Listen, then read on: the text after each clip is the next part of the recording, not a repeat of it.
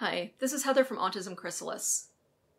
What's one thing that you're excited, intrigued, or have been dreaming about that's physically possible for you to do and that you've been stopping yourself from doing? I'd like to talk to that part of you that says you can't. Why can't you? Is there a fear? A practical barrier? I'm asking without judgment or shame. It's a genuine question. Okay, what if the reason that you've been telling yourself that you can't do it is instead the reason that you must try? Instead of, I can't unmask because no one will accept me, what if it's, I must unmask because people already aren't accepting this masked me? What if it's, I need to find out who will accept the real me? Instead of, I can't take the plunge without absolute certainty it will work out, what if it's, I must take the plunge?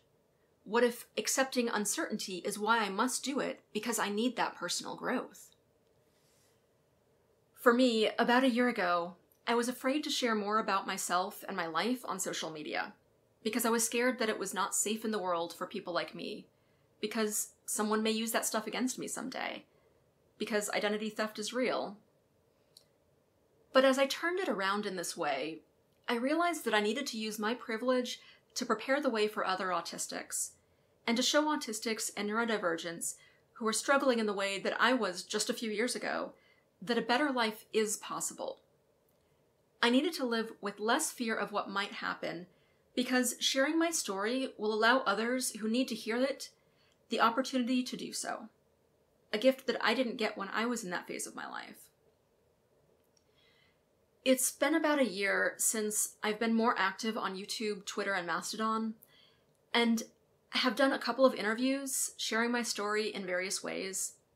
I'm cautious not to give out private info that could lead to identity theft, but I remind myself that it's not all or nothing. I can share some things and not everything. I can hold back some things and not everything. In the past, I was either a closed book or far too open with people, and neither was comfortable or safe for me or others. But I'm experimenting and learning how to keep myself safe in a fluid, ever-changing middle path. Is this a perfect scenario? No. Will there be times when it backfires? Possibly. Can I handle it? Yes. I can handle it better than I ever could before, and I'm getting better every year. What else can you handle better now than you could in the past?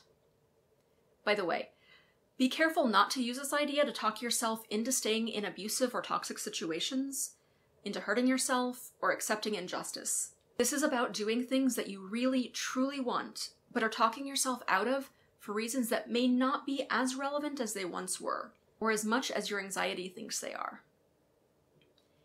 And if you're interested in an example of how I did this myself, how I realized that I had been holding myself back for years from something that I wanted because of vague but powerful social expectations, and then decided to screw it and do what I wanted, here's a video of that story.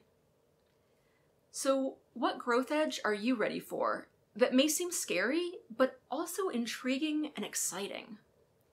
I wish you well in that venture, and that you make today a neuro-wonderful day.